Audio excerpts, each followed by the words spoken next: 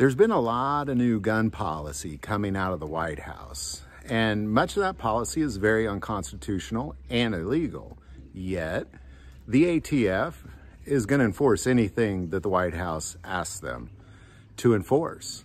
And one particular policy is designed to target those individuals who are going to gun shows and selling their collection. Because if you go to a gun show, and if I go to a booth that is an FFL, I have to go do a background check. If I go to an individual selling his collection, I do not.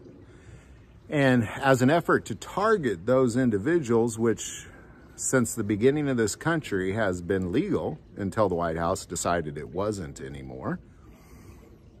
And by the way, this bill did go through the House and the Senate as well, so it's not just the White House, it's all of Congress.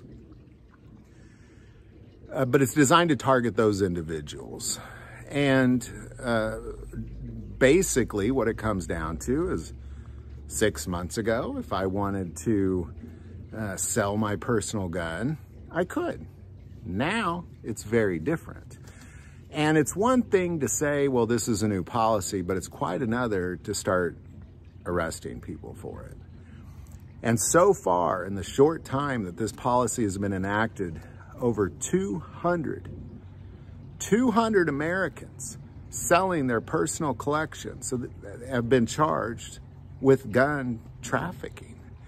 And they're now having to go to court and fight this gun trafficking charge.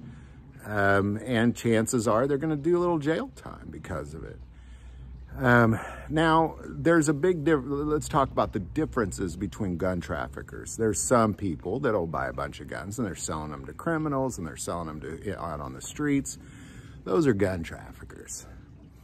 A guy who has been selling his own collection of guns and doing that for years because it's legal suddenly is being charged with gun trafficking.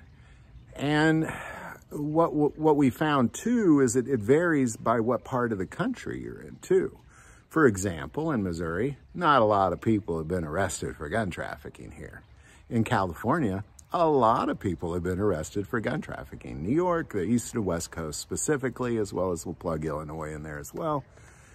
And this is a major problem because, again, it's one thing to say you just can't do that anymore. It's quite another to start arresting people for it. And you just can't say well, you can't do that anymore. I mean, that's the problem with America lately, is there's just so many rules. We're not as free as we think we are. Every time that somebody decides, well, I don't like what these people are doing, and they pass new rules.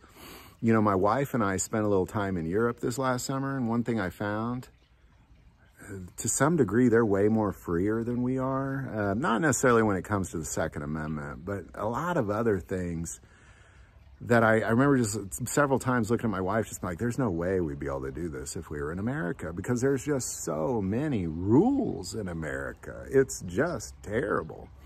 Growing up in the 80s, there weren't all these rules. There weren't, you know, and I call them rules because they're not laws. You can't sit there and make a law that violates the Constitution of the United States and accept it as law. It is against the law to do that. And I do believe that these gun trafficking charges, I hope that several of them go to fight it up all the way up to the Supreme Court, ideally, because this is terrible when we're watching Americans who have been doing this legally, and then suddenly they're felons. Just one day. One day they're not, the next day they are, doing the same thing. But over 200 Americans arrested for gun trafficking so far under this new policy, just trying to sell their personal collection. Many thoughts or insight on that. Definitely put it below. I would like to take a moment and say that most people watch this channel, they're not subscribers to the channel. Please take a moment, hit that subscribe button. Greatly increases our ability to get these messages out.